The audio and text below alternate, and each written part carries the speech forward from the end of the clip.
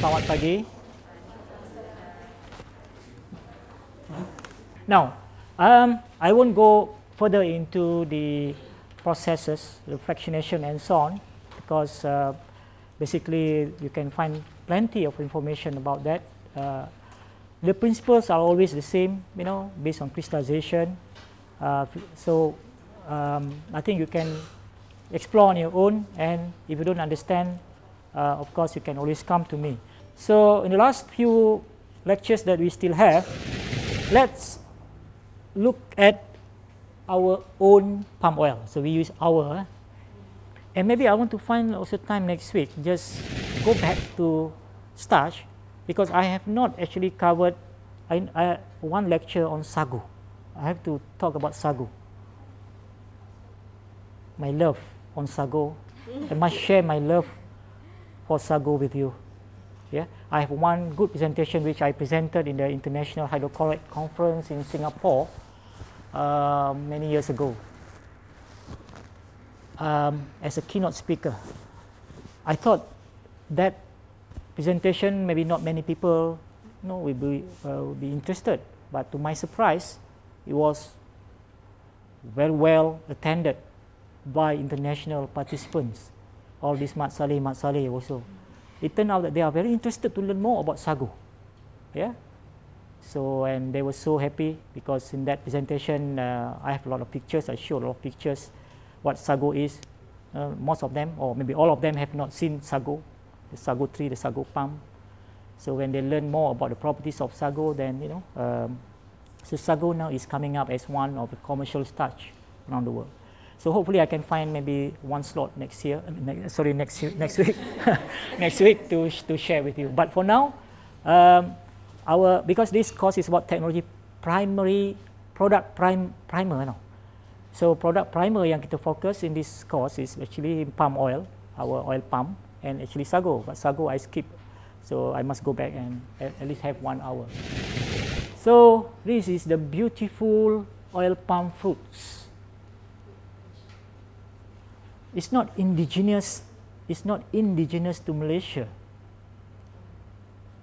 Yeah, meaning that historically, it was brought from West Africa, brought by the colonial to Malaysia. But because we have, very similar, like tropical, apa kita panggil iklim? Climate. Okay. Tropical climate, the oil palm grow very, and thrive. We call it thrive, in Malaysia. And because we do we develop the technology. We develop the technology and the know-how, the knowledge how to grow the palm oil, the oil palm, and so we have a plantation, systematic plantation.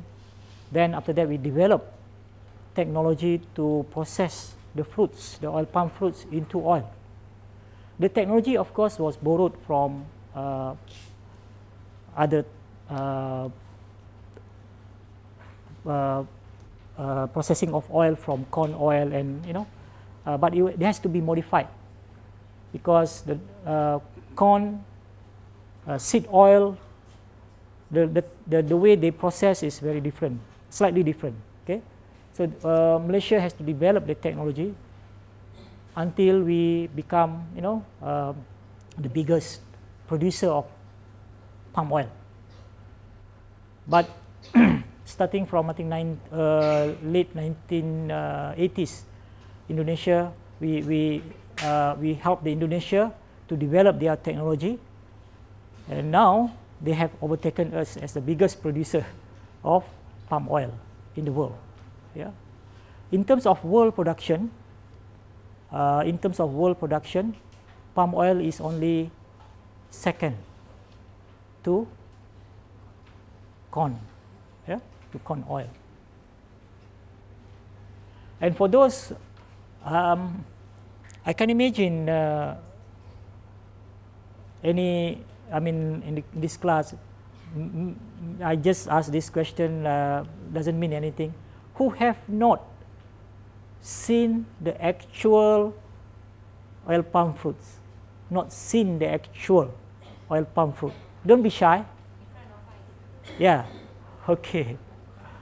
Okay. But of course, the tree, of course, yeah, because even along the highway. If you fly from Penang to KL before, when you're about to land, if you sit near the window, you can see, wow, how beautiful is the green oil palm plantation, yeah. But those who have not seen, maybe want to venture into the plantation and really feel how to be in the middle of oil palm plantation, yeah. But be careful, because in the oil palm plantation you have snakes. You have snakes. I want to share one interesting story because I live near the plantation. Yeah. So during my school days, during the weekend, I always with my friends, we go into the to the estate to play football. Yeah. Naik basikal lah, naik basikal. So one day after we play football, naik basikal balik, suddenly a big long cobra snake fell from the tree, fell from the oil palm tree, a few meters from me, and the snake was just kind of, mungkin dia jatuh, dia senap perut ke kan, sakit perut. So they just stare at me. Then I was just also speechless and stare at the snake, don't know what to do. And then after that, slowly just went into the smart. Then I continue. Just after a few meters, just imagine another snake fell from just a few meters in front of me. Just imagine if the snake fell on me. Yeah.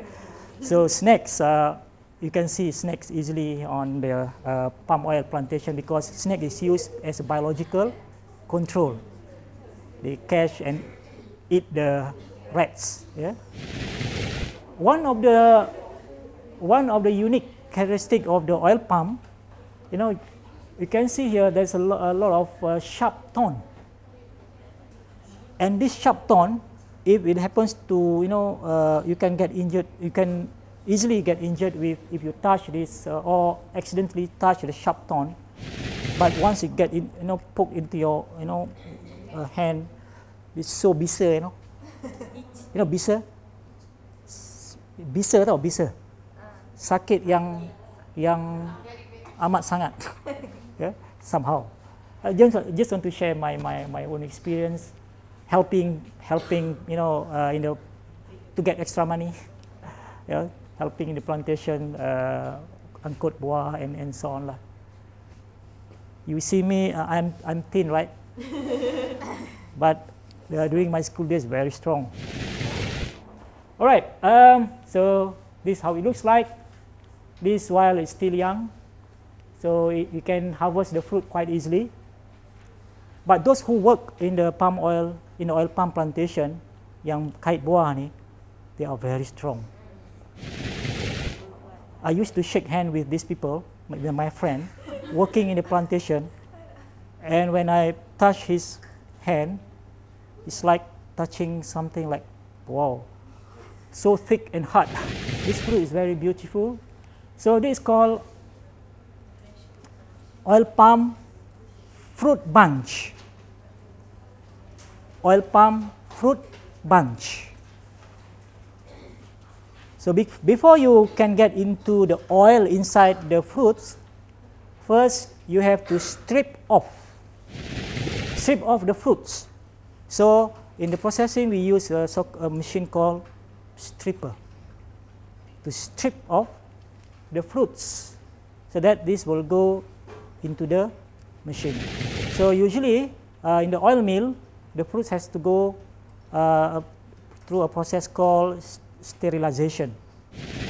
But this kind of, the term sterilization is actually not very accurate, because it's not really meant to sterilize the fruit to achieve commercial sterility, like in canning, right? You have learned, right? Commercial sterility, but it's only mainly meant to, of course, to destroy some microorganisms, but mainly to sort of loosen, longgarkan the fruits from the bunch so that it can be stripped off easily, and also to deactivate some undesirable enzymes. The fruits, while still on the fruit on the tree, or while it's still intact, no damage, the oil in the fruit would be stable. But once the fruit is damaged, especially during during the harvesting and during the transportation, once the fruit is damaged, like this one, you cut off the fruits, so the enzyme will be released. So the enzyme like lipase would act on the triglycerides and hydrolyze the triglyceride to form free fatty acid, FFA. The more we allow the enzyme to act on the oil before extraction, the more free fatty acid will be produced. And therefore, during the later stage of refining, a process called deodorization. I don't have time really to go into that, but deodorization is actually a steam distillation process to remove the free fatty acid as much as possible. So the more free fatty acid we have in the oil, the more we need to remove later, so that will increase the cost of the processing. So we want to prevent as much as we can damage of the fruit from the plantation to the factory. And as soon as it gets into the factory, we want to start the extraction process as soon as possible. So when one of the important parameter in the oil palm, especially when we extract the oil, the crude oil, we have to measure the amount of moisture, the water content in the oil. Because moisture, high amount of moisture or water also is not good, because it will promote the hydrolysis of the triglycerides to produce more fatty acid. Yeah. So two parts of the fruits. This is the outer part, the flesh, which contain the palm oil. And in the middle we have the kernel, so this is called palm kernel. So there's a shell, just like a coconut shell. And this white one, this is the inside the kernel. So this is the palm kernel, this is the palm oil. So we can extract from here, we can get the crude palm oil, and from the white flesh in the kernel, we can get the palm kernel oil. So there are two types of oil. One is called palm oil from the outer part of the flesh, and the white part is the palm kernel oil, which have quite similar properties to the coconut oil. Yeah.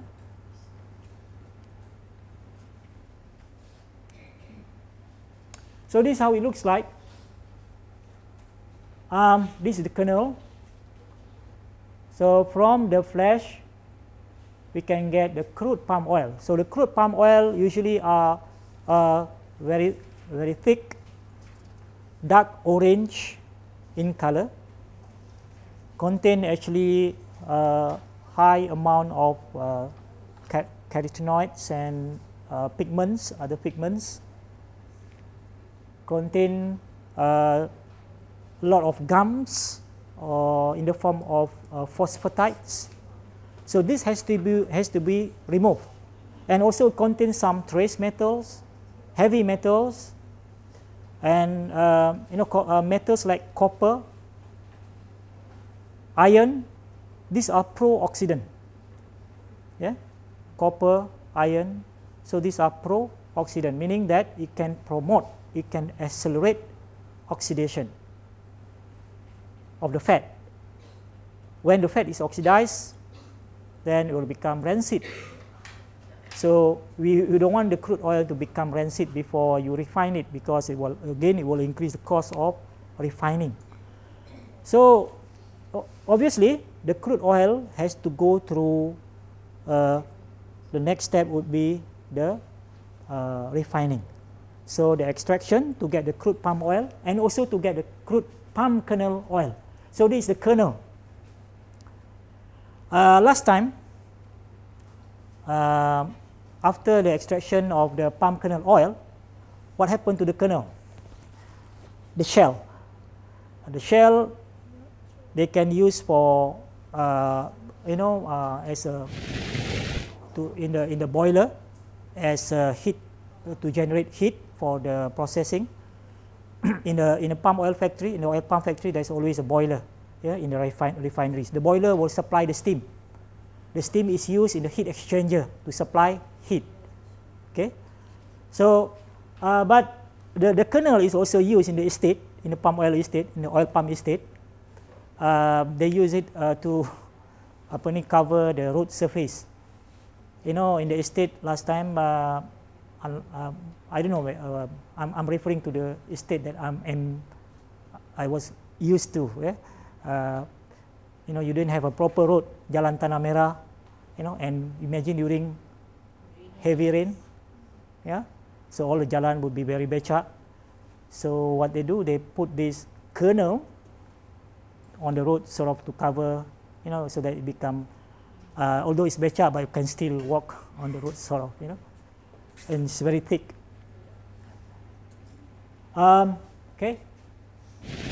And this crude palm oil. So you can see a lot of solid sediments, solid material there, and this has to be removed during the refining so that we can get a clear oil free of suspended solids.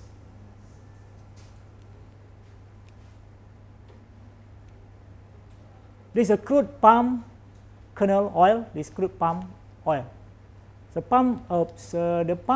crude palm oil in the industry, they use the short form CPO. So when they say CPO, it stands for crude palm oil. Palm kernel oil, PKO, palm kernel oil.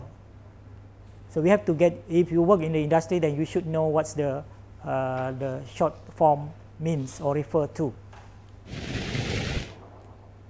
And palm oil now is being used in many countries around the world. Manufacturers, Nestle used to be the biggest user. Now I think still the biggest, although they now have some, they have reduced the use of palm oil in some products because of the pressure from the consumer group. Yeah? But I think still one of the big users, if not the biggest. And can you imagine that our palm oil is everywhere?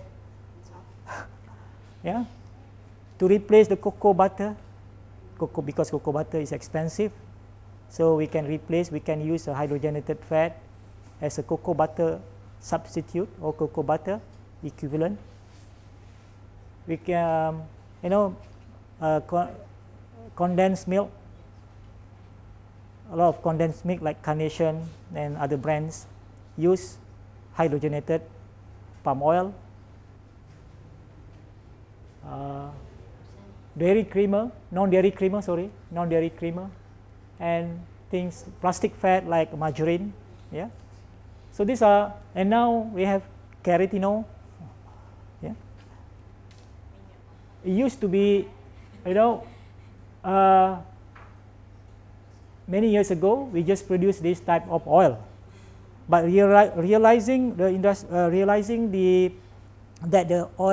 the crude palm oil contained a rich amount of carotenoid and tocopherol, which is a source of vitamin A and vitamin E. So they said, hey, why do we have to remove all this? We can,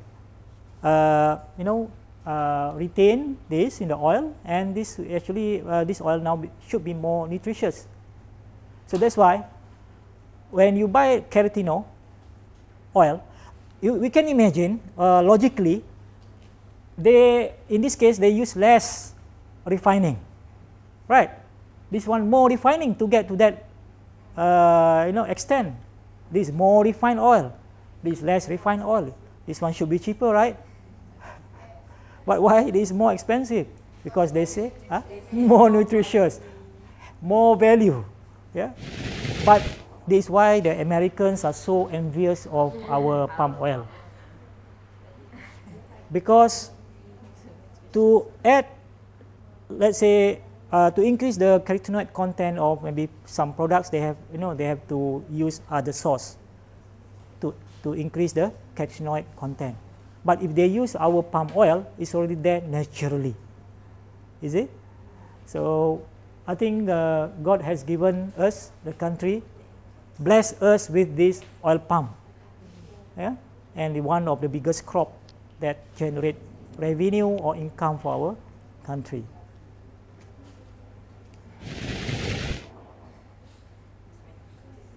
Even non-food products based on palm oil. Yeah. Soap. The byproduct of palm oil refining is fatty acid. So what do we do with fatty acid? We don't just throw it away. We can use this fatty acid to produce so-called oleochemicals. We can use the fatty acid to produce soap, like this. To produce soap, not soup, soap. Yeah. We can use the palm oil to, this natural carotenoid in the capsule. So, and many other things. Yeah. And we can use palm oil to produce, cosmetic, produce emulsifiers. Danisco, you can see Danisco, if you go Seberang, before Seberang Jaya on the left, towards Alusta, on the left you can see Danisco, right? Next time when you drive along that, just when you keluar from Jambatan, you see on the left, going towards Alusta, Danisco on the left. Danisco is actually Denmark company. Yeah? So they use our palm oil to produce emulsifiers.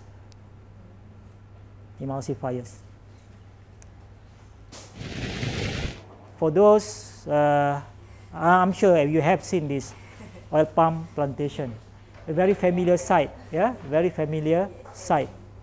But do you know why Malaysia now is becoming the second producer, not the largest producer now? We are, well, in terms of land area, we are smaller, of course. Yes, true. But adding to that, I don't know about other states, but in Selangor, from my place, Kelang, I can see more and more plantation now have been converted into housing area, residence, yeah. Because maybe they can make more money from selling the houses.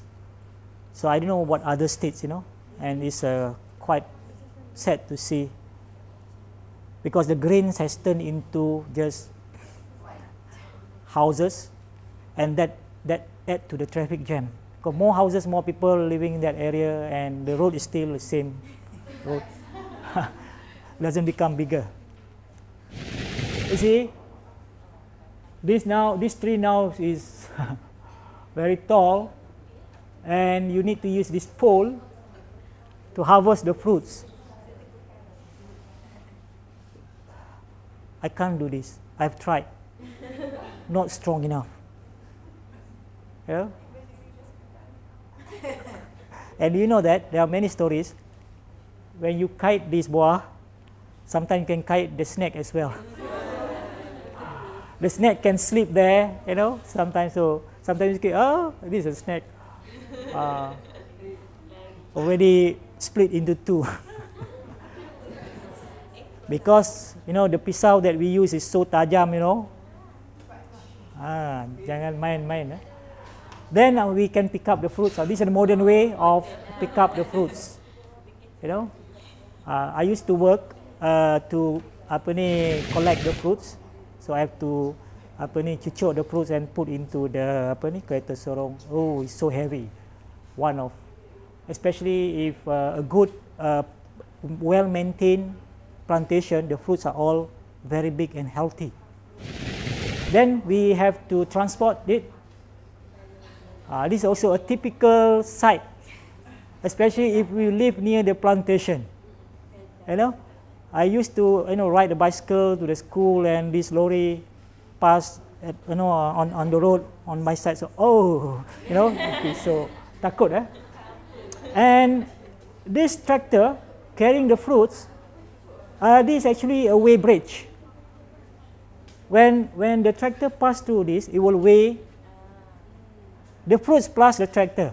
When the tractor go out again, empty tractor minus, so they minus the weight. That's how they weigh. Otherwise, can you imagine how they weigh the fruits? And the factory will pay based on the weight of the fresh fruits. Yeah, based on the weight of fresh fruits. But before they pay to the plantation, they will analyze the content of the fruits, the moisture content, and sometimes the moisture is higher than usual, so they will make like some adjustment in terms of how much they have to pay, because they can estimate the oil content of the fruits. Okay. Transport to the factory. This is a palm oil mill. Doesn't look very modern kind of factory. So you can see the fruit is being just lambak outside the factory sometimes.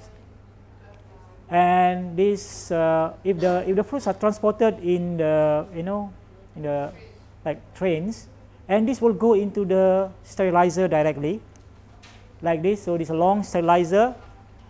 We can put maybe about 10-20 people inside to be sterilized. So the rail come from this direction, you'll go into, like this, and go into that sterilizer. And this extraction process using the screw press. So now, we can look at the whole picture. So this is on the online lecture also, yeah. So we transport the FFB, which is the fresh fruit bunch, enters the plant for processing. So the first part, always extraction. So we start in the oil mill, milling. Sterilization, just now in the autoclave, in the sterilizer, they call it a sterilizer. Stripping to remove, to ceraikan the fruits from the bunch. Then extraction to extract the oil. Then after that they put in the tank, big tank, to allow the solid suspended material to precipitate, to form a sediment. Then we have the oil. So this can be separated so that we have a clear oil. But still, this is called crude palm oil at this stage.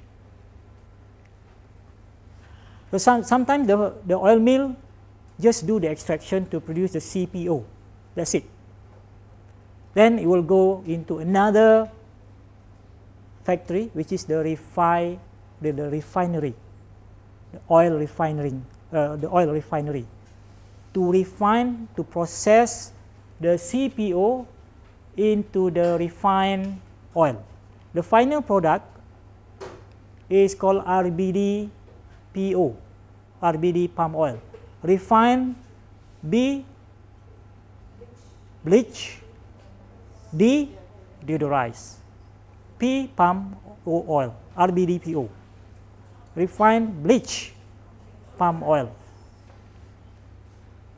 So the refining process, although we didn't go through very detailed, it can be done by using chemical,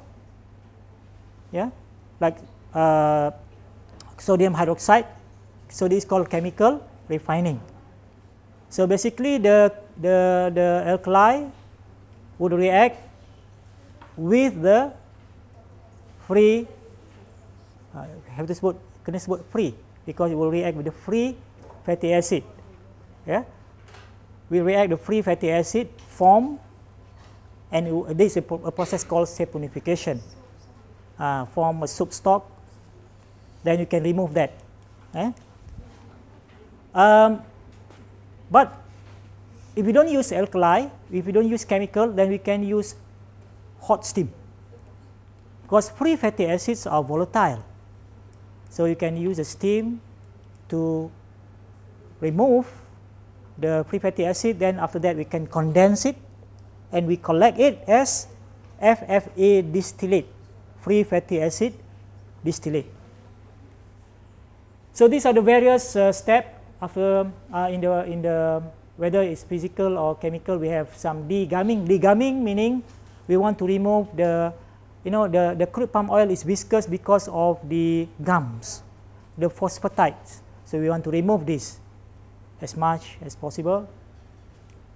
So we use phosphoric acid pre-bleaching. Bleaching is we use activated carbon or bleaching. Sometimes we call it we use a bleaching earth. So bleaching earth actually is a small particle, porous particle, which can absorb the pigments, the coloring matters, absorb the trace metals, iron, copper, and so on, which are the pro-oxidant. So they will absorb that during the bleaching process, and after the bleaching, the color would be become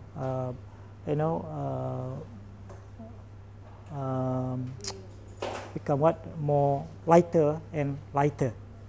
So in the palm oil refinery, if you see in the palm oil refinery, in the pipeline, at certain point you can see like a glass where you can see the oil flow through that. So you can see the oil change from dark orange slowly to dark brown, then after that orange, red, then light red, and finally to yellow. Yeah? You can see the stages there. Then alkali refine. So we have this physical refining, this alkali refining. But in the end, there is a deodorization to remove the FFA down to very low level, less than 0.1%. So we have RBD palm oil. And now this oil is ready for further modification. So from here, we can do hydrogenation,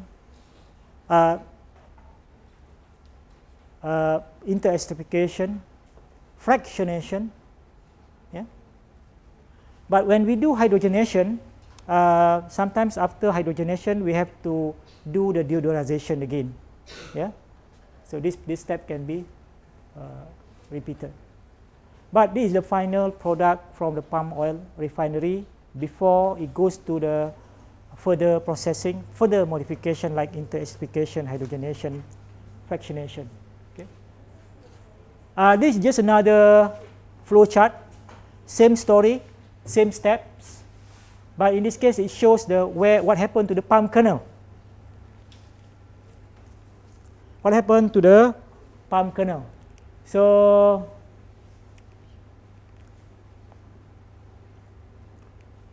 this part is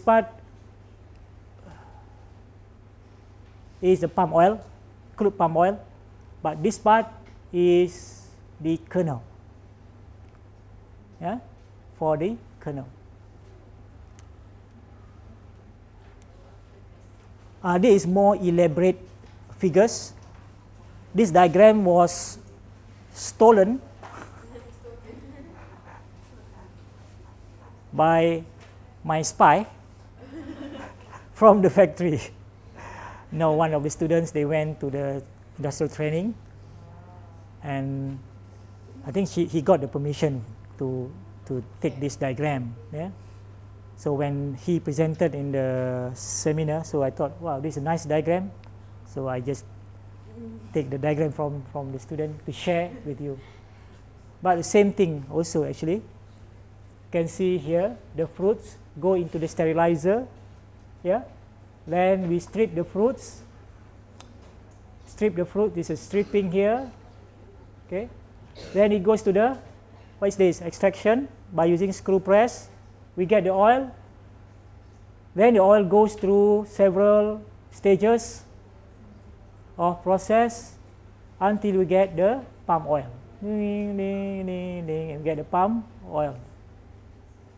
And this one, the kernel goes into the process to produce the palm kernel oil. Okay, more or less the same. Any oil, any plant oil, any vegetable oil, palm oil, corn oil, canola oil, olive oil, they all contain triglycerides. Okay.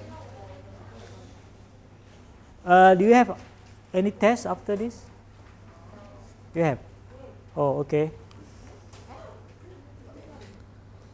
One more minute. Okay. So remember, in the triglycerides we have, in the oil we have triglycerides, hundreds of triglycerides, each have their own melting point.